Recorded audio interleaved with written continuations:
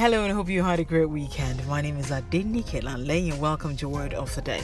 You know, there are certain words that we are sort of familiar with. But if someone goes, hey, how about you define this for me? Then there might be a problem.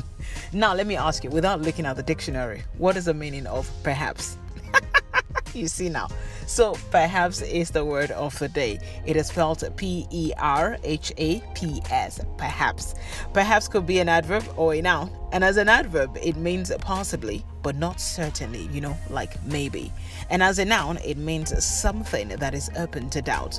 The synonyms I got for you are perchance, possibly, and maybe. Also, perhaps is often used in polite replies when you do not completely agree with what has been said. So basically, it is like the polite twin sister of maybe. So let's use perhaps in a few sentences. He has not called me in a while. Perhaps he has lost my number.